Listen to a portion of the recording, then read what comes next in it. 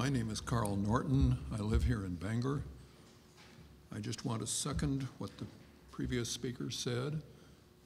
I want to add that I have spent a number of hours studying just a small part of the TPP agreement.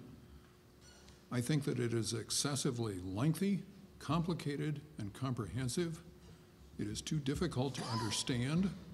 A document like this does not lend itself to good government, and especially not to good democratic government. It's just too hard to understand and too hard to debate. A document like this, I think, should be broken into small pieces, and each piece should be carefully examined and debated in full. This is no time for an up or down vote, except I think it should be voted down on that basis. Thank you.